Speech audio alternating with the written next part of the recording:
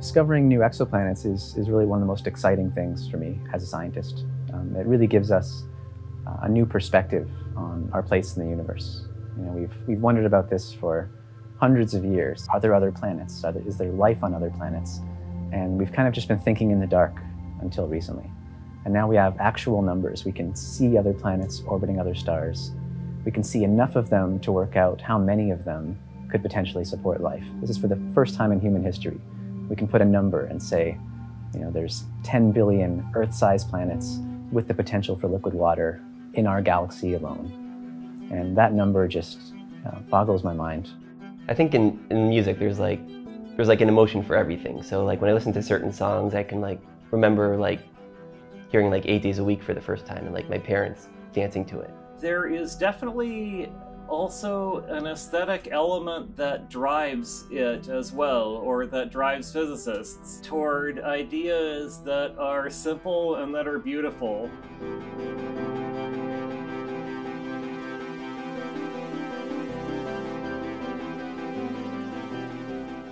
Trappist-1 has this remarkable planetary system with 7 nearly Earth-sized planets. He comes in my office and he says, you know, Dan, turn the Trappist system into music because there's all these relationships between the orbits. And then he's like, let's try and figure out a way to take this, turn it into something that we can show people what Trappist sounds like.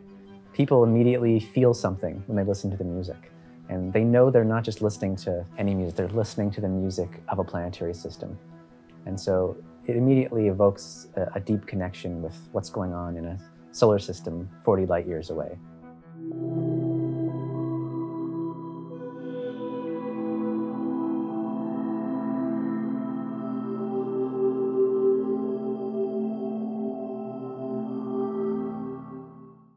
We found some exoplanets in the late 80s, Dave Latham did, but he was very cautious, so he didn't say that it was necessarily an exoplanet. The first one that people really said were exoplanets and were believed were in 1992. They were discovered around a pulsar, which is a neutron star that's spinning.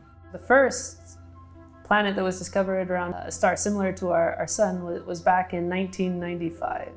And they trickled in for a few years, and then there was a huge explosion, basically, in 2014, when the first major results of the Kepler mission came through. And so most planets have been found with the Kepler mission, and we're up to about 3,000 confirmed exoplanets right now, and another 2,000 that are really good candidates.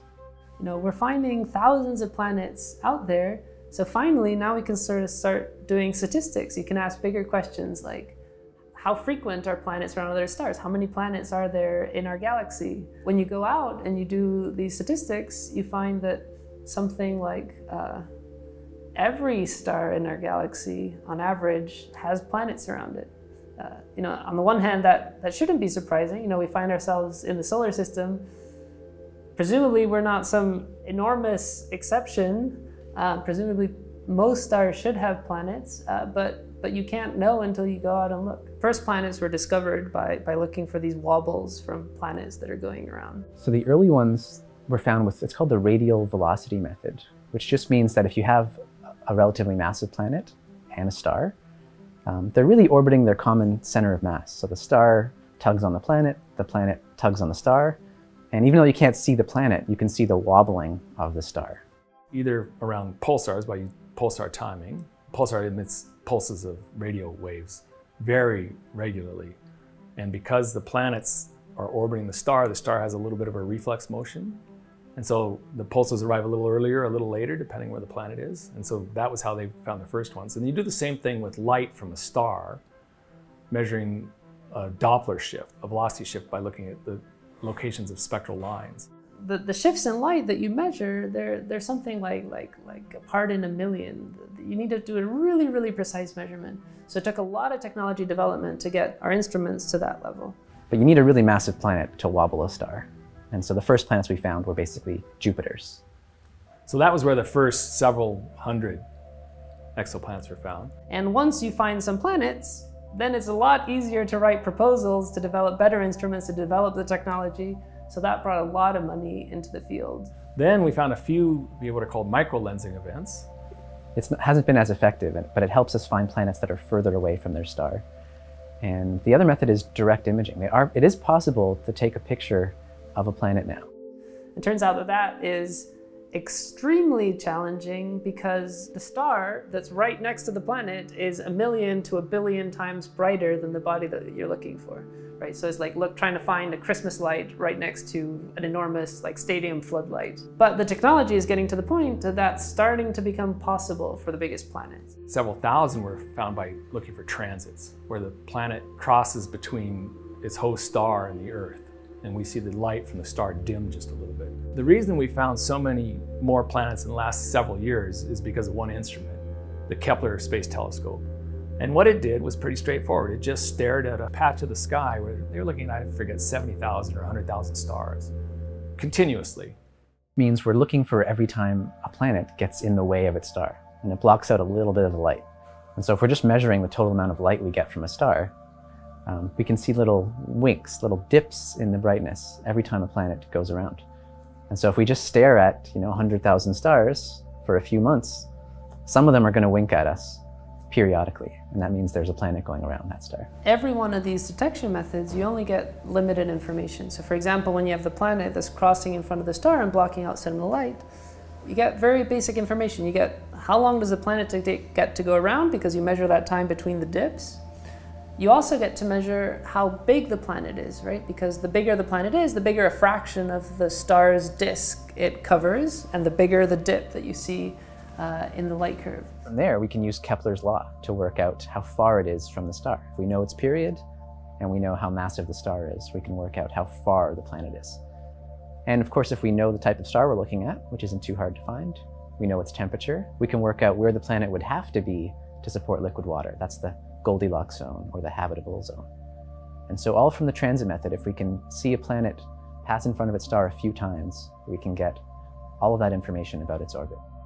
But where you get the most information is when you can combine these different methods, right? So if you see the planet passing in front of the star, and then you can go back and you can try to measure the wobble on the star, then you can additionally measure the mass of the planet. So you got the size from the transits, and now from the wobble, you can get the masses. So that's sort of the gold standard. Current observations are very biased to finding things that are close to the star. It's very hard to find things that are about the distance of the Earth away from the sun. Radial velocity is very difficult, and transits are unlikely to find such things. Direct imaging right now is hopeless for an Earth mass body. So we don't have a hell of a lot of information on the distribution, but it looks to me like the claim is normally that there's about an equal number of planets per decade of radius. So that would mean if you think there are planets between a few day orbits and several thousands or tens of thousands of days, then maybe like a quarter of planets are going to be in habitable zones. Right, so as a consequence of that, most of the planets that we found are extremely, extremely hot. They can be at thousands of degrees. So those are not good places to go looking for life. So it's really a substantial minority of planets that are far enough from their star that they could have sort of the right temperatures to host liquid water. So only about 12 of the planets we've found so far are in the so-called Goldilocks zone. Closest planet that's in the habitable zone is orbiting the closest star to the Earth, Proxima Centauri b.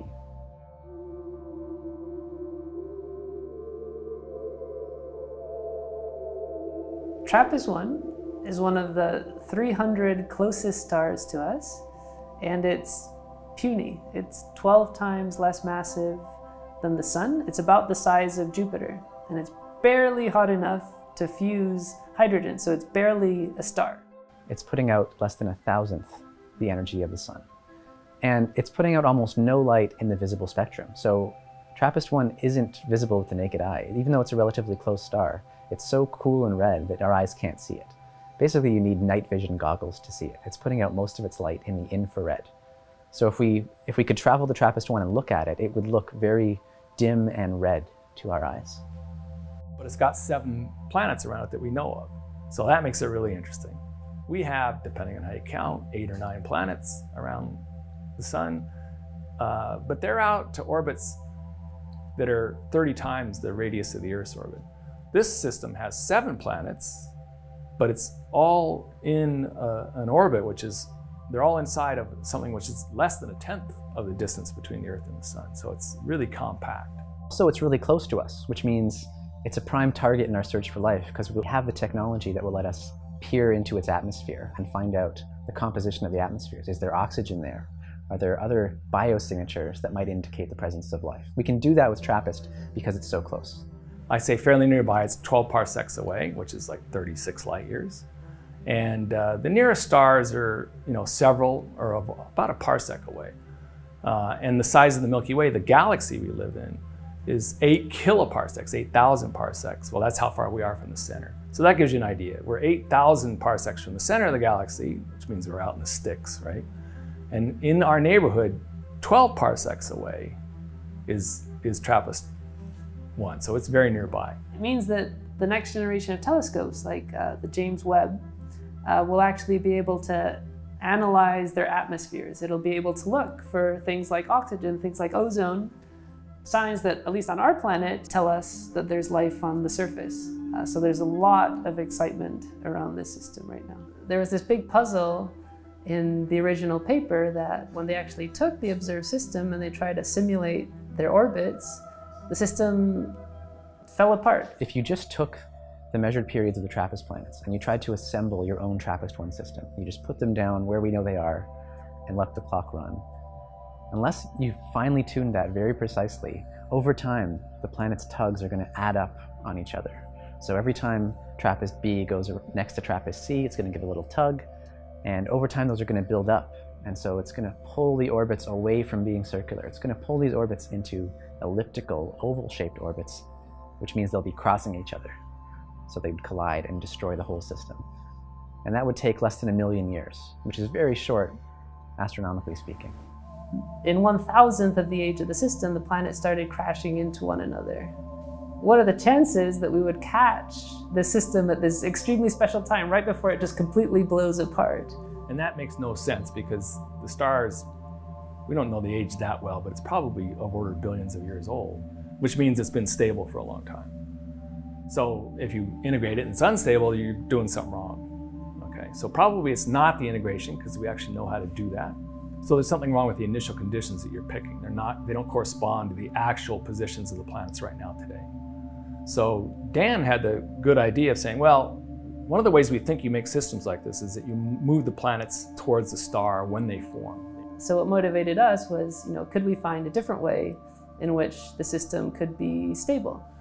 And his idea was to say, okay, let's try building up the system by spreading them out near where their current orbits are, then moving the outer planet inward, migrating, so that it captures the inner planets sequentially into resonance. And seeing then, if you do it that way, whether you then integrate those types of systems forward, whether they'd be stable. And he did the integrations and showed, in fact, that if you do this, that most of the systems that you form that way, more than half, are stable for at least a few million years to tens of millions of years. We're interested in simulating for such long timescales that each of these simulations takes over a week to run. So we're completely computationally limited in how much we can simulate.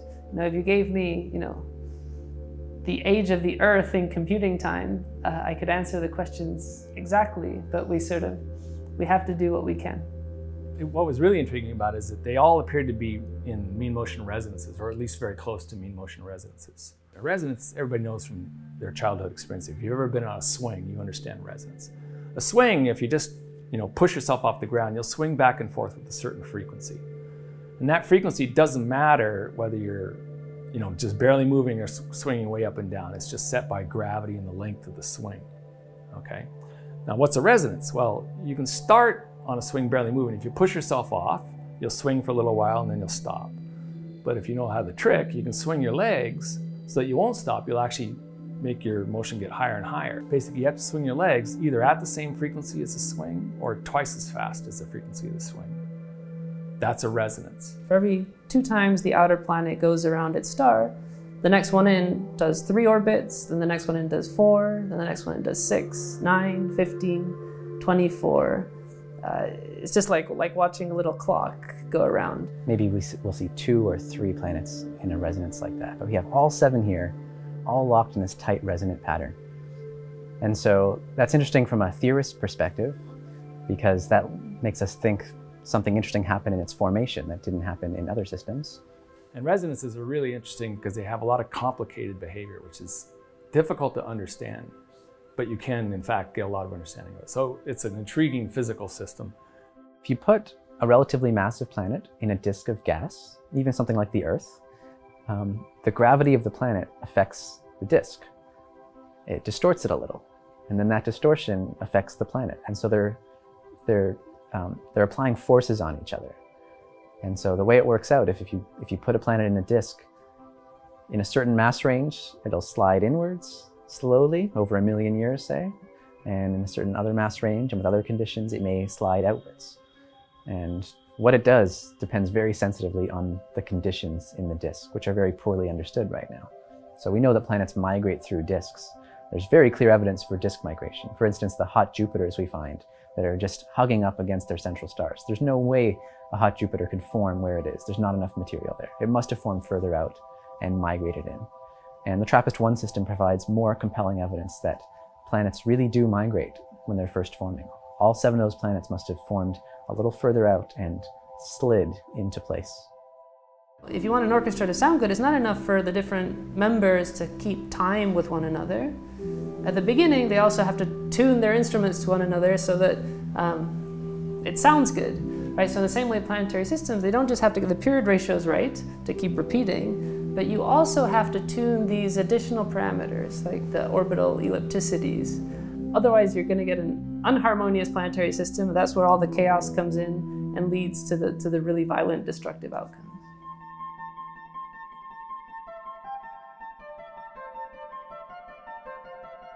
Pythagoras was a Greek mathematician and geometer, and most school students know him for Pythagorean theorem, which relates to triangles. Pythagoras was credited with understanding the idea that musically pleasing combinations of sound were sounds where the pitches were in simple whole number ratios.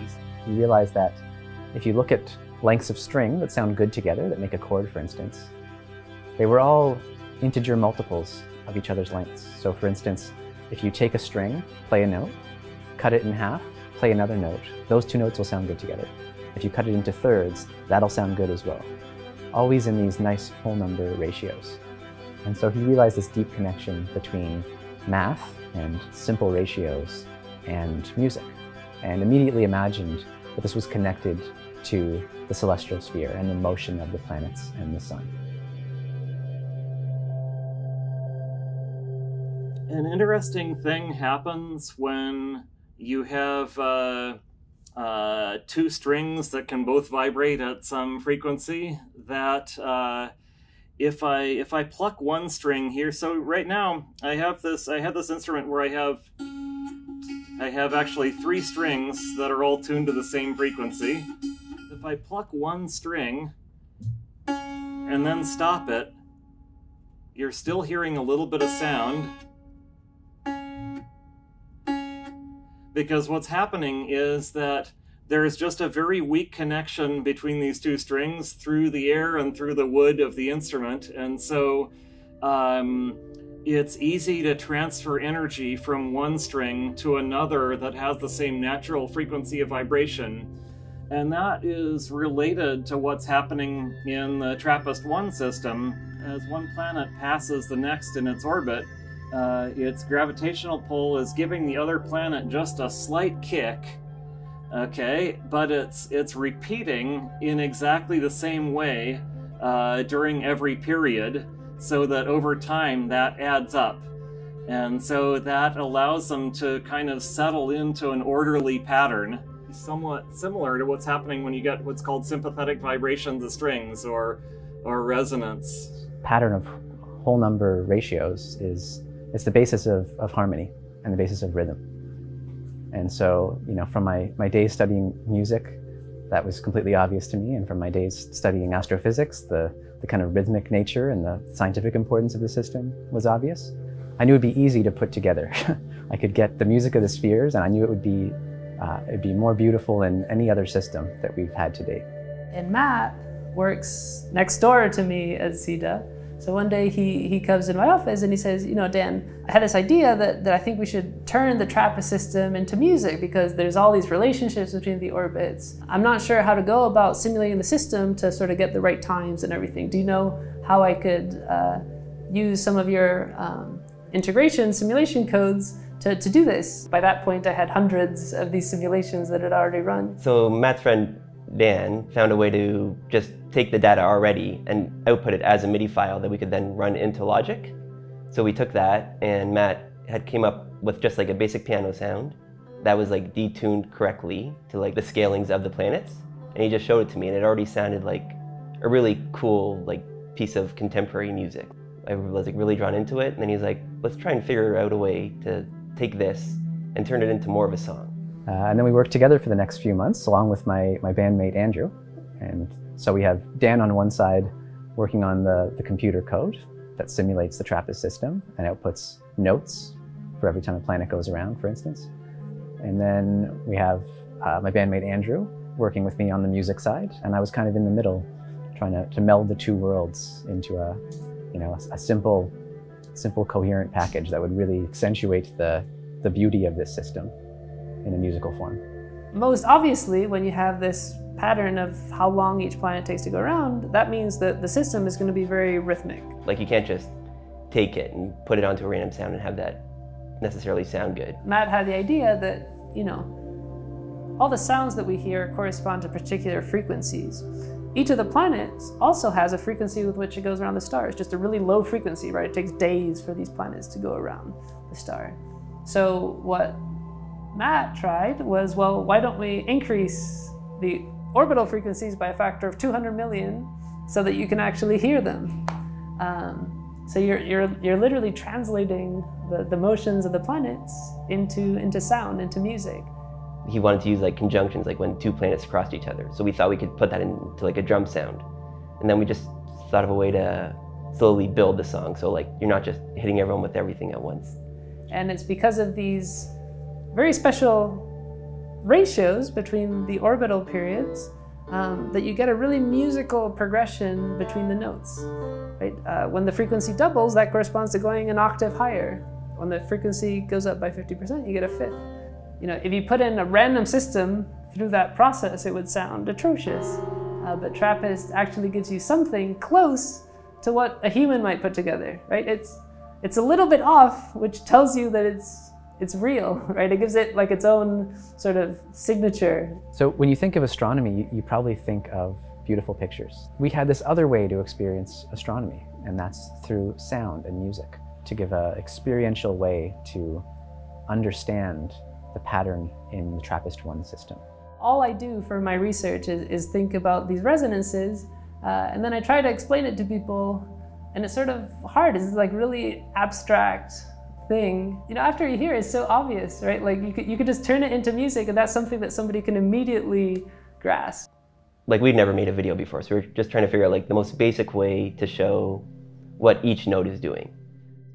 So I found like a program that you can record the video of the MIDI. So like a MIDI note passes by and it lights up when it hits. So we took that as like the guide for people to see what is happening with the notes. In Dan's program, it output the planet system, like what is going on with the notes as well, like when the planet circles or rotates and when it lights up when it hits. It was kind of just like a really simple idea.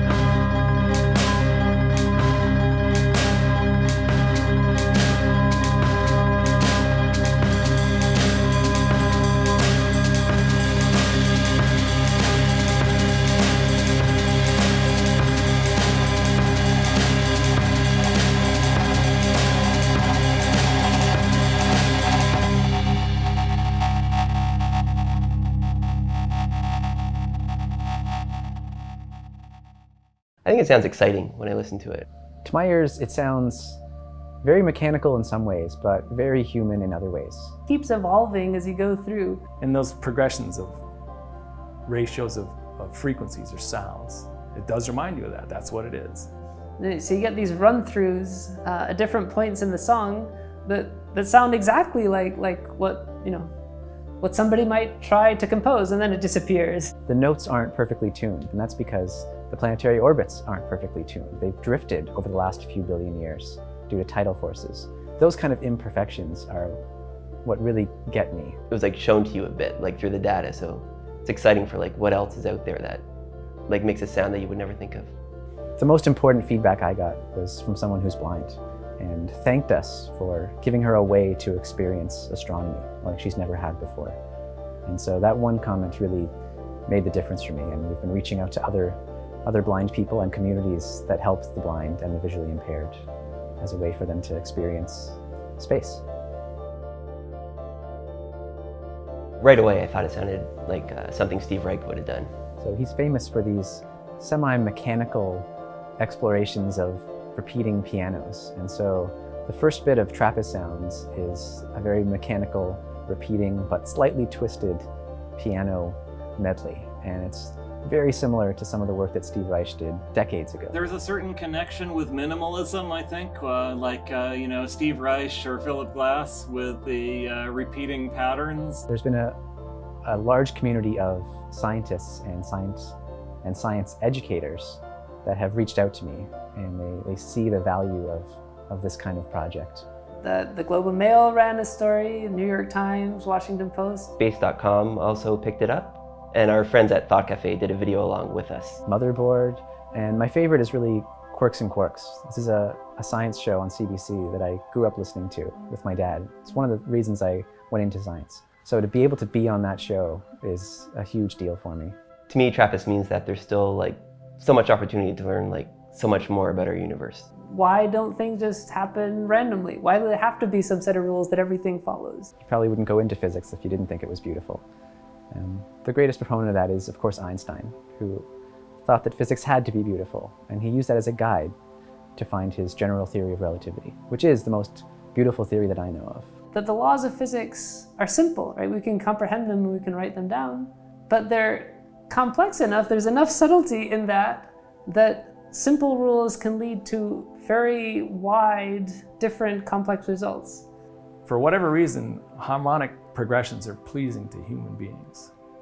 Presumably there's something evolutionarily useful about this. I don't know what it would be though. Right? Why do we enjoy music? That's like, makes zero sense. There's nothing useful about listening to music, you wouldn't think, if you're a plains ape running around, right, trying to make a living. But we like music. And we like chords, which consist of notes that have frequencies that are resonantly related. One very important theme in the history of physics is unification. It's finding deeper and deeper layers so that you have less and less and simpler parts and assumptions explaining more and more of the complexity of the world. And so you might wonder if that ever comes to an end. Can we find a general theory, a theory of everything, where we can write down some equations on paper and they would tell us the fundamental laws that underlie all of nature? And we don't know if that's possible. There may be just an endless regression of deeper and deeper theories. There's no law in the universe that says it has to be understandable to us and that we have to be able to find some bottom layer. Although there's very enticing clues that point in that direction. The universe is just, it's able to be much more creative than anything that we as people could have come up with ahead of time. There's something about patterns and about symmetries that the human brain finds compelling and beautiful. That's what math is all about. It's about finding deeper patterns and deeper connections and deeper symmetries in nature. And so we can use our own sense of beauty as a guide. It doesn't always work, but sometimes it does, and the results are incredible.